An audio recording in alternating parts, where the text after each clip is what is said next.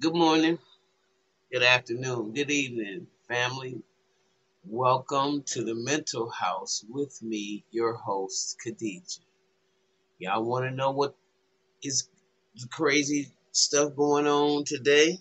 Well, not exactly today, but this article was taken from the Daily Mail, and it's called The Umbrella Man.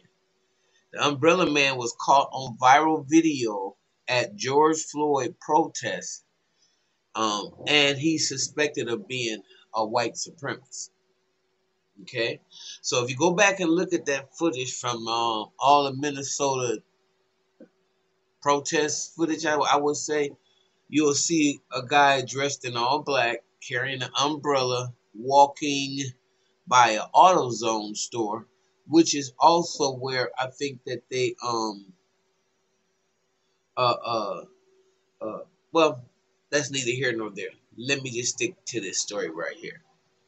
The masked man recorded smashing the windows of a Minneapolis AutoZone during the early George Floyd protest is a suspected white supremacist who was trying to incite a racial riot, cops reportedly believe.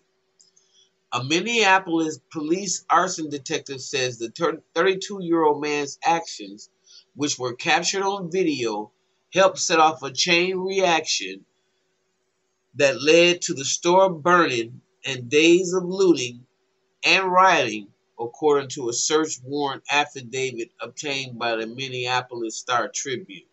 Okay? This was the first fire that set off a string of fires and looting throughout the precinct and the rest of the cities, said the investigator, Erica Christensen. And she reportedly wrote in that affidavit that was filed in court this week. Before Umbrella Man started shattering the store's glass, the protests had been relatively peaceful. This video had been removed from YouTube and it shows exactly who broke the windows at AutoZone. Please retweet and help identify this instigator. And it's really amazing because as I'm sitting here watching my channel, there's just a lot of videos that have been, released that I thought that I, sent up or I loaded up, but they weren't actually showing. And I don't know what's going on with these numbers and stuff, but in the videos. However, I just steady try to, you know, just be consistent in what I say. And sometimes it may look like the videos are out of line. That's YouTube. They deciding what's good and what ain't. So it's really interesting how this analytic stuff works. But they removed the video, and which is really crazy to me because so that means you don't want you don't want this person identified. Wow. Anyway, she went further to state the actions of this person created an atmosphere of hostility and tension. The, this individual's sole aim was to incite violence. Now I may agree with that, but the um, but he didn't create the atmosphere of hostility and tension. Darren Chavez, when he got on George Floyd's neck and actually performed the lynching right before our very eyes, that's what incited the hostility and the rage in the people. And that visual, that will never go away, and it's etched in people's minds. So, it's a mind fuck as well as knowing what happened. This is the kind of stuff you have to work to get hard out of your psyche. You have to go and purge yourself, do your salts and other things to keep purging yourself from the evil demonic spirits going on. So it just wasn't this umbrella man. It's been a consistent um, proverbial foot on black folks' neck, black and brown people, and they just sick of it. Police reportedly believe the suspect is a member of the Hells Angel biker gang and an associate of the Aryan Cowboy Brotherhood, a white supremacist group based primarily in Minnesota and Kentucky. He was identified thanks to a tip that came via email last week, and also is suspected of accosting a Muslim woman. A Muslim woman? In Stillwater late last month while wearing white supremacist apparel, the Star reported. He has not been charged with the crime, so the Tribune did not reveal his name. This remains to be an open and active investigation in which we will be unable to comment. There are no charges filed at this time.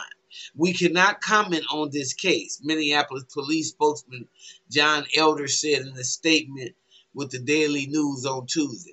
You know, it's mighty funny. Y'all talk all kinds of shit about us.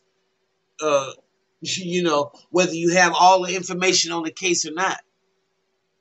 You know, this is the same crap that's going on with the Breonna Taylor case. You're still waiting for information. Come on. Because word on the street is this is a gentrified, like the video I did a few weeks ago. It's starting to be common knowledge now that they were trying to get the people out of that area. And so, by any means necessary, is it a secret police force? Was it something that a different order that came? I don't know. I'm just saying.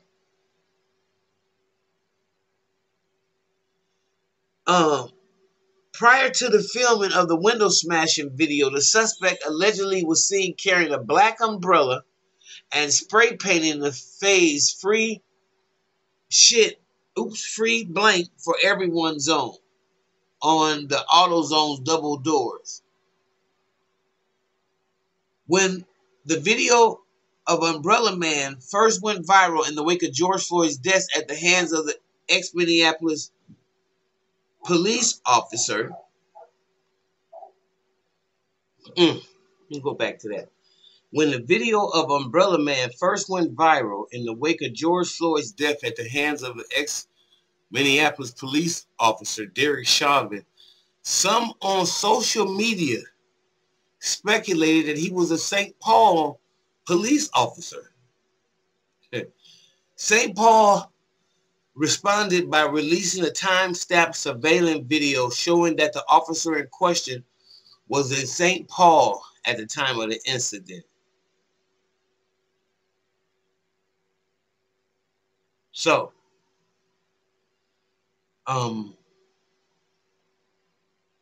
you know, this is something that is really interesting. It's going to pick up more steam as time goes on, because what you're going to find out is there's a lot of agent provocateurs that are out there promoting chaos, so they can keep promoting this narrative that not saying that we shouldn't be tired of what is happening to us, but that we're the leaders of this mayhem, and that we're the authors of this craziness.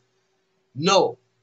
And I think this is very important because, of course, you're going to see a lot more of this in the different cities when they start going to different places and being infested with these Fed officers or these stormtroopers, whatever you call them.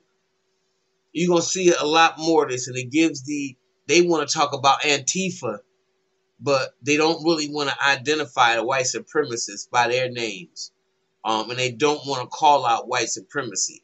So this attorney Barr guy is, of course, another white supremacist.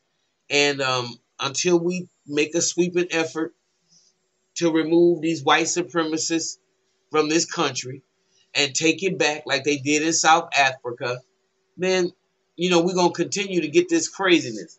Hey, Daisy, no. Y'all, excuse me 1 minute. Excuse me. Okay, I had to get Daisy.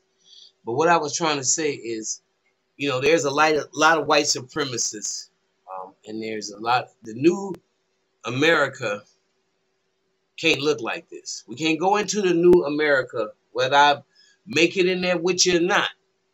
The new America has got to look different.